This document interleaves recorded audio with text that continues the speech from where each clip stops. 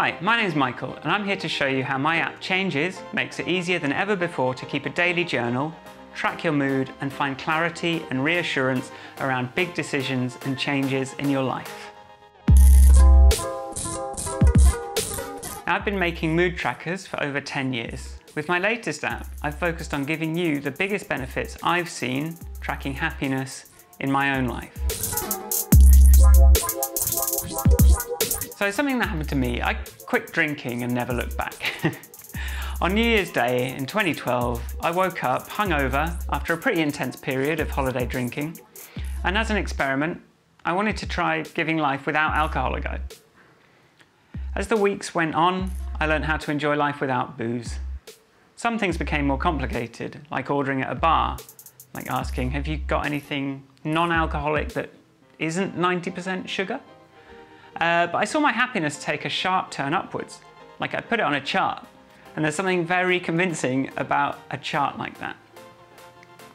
So while many ex-drinkers feel nostalgic for what they see as like the good times before they quit, I had enough data to know that those good times were pretty few and far between. So I kept going and I never looked back.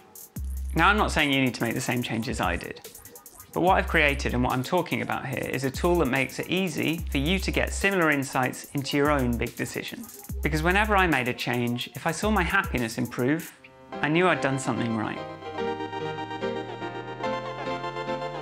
If you haven't tried mood tracking before, let me show you how it works with Changes. Changes is a simple but sophisticated mood tracking tool combining all the best techniques I've figured out over the years. 1. You get a random reminder every day asking, how are you? There are lots of reasons this is cool, but the best one is that you can just say how you're feeling right now instead of having to somehow remember later in the day.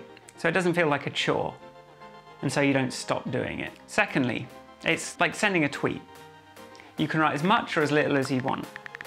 And if you use hashtags, you can individually rate each one. So if one thing is making you happy, but something else isn't, you can record that really easily. This was a big design breakthrough for me.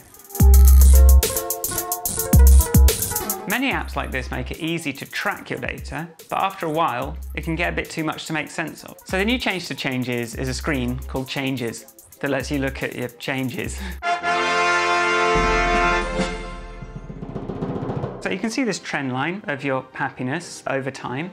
You can increase the smoothness, so you can see the overall trend, or if you decrease the smoothness, then you can see more of the week-to-week turbulence. A change marks a new period of your life. So, for example, quitting drinking. So you mark your change, and now the app knows to split your data before and after that point.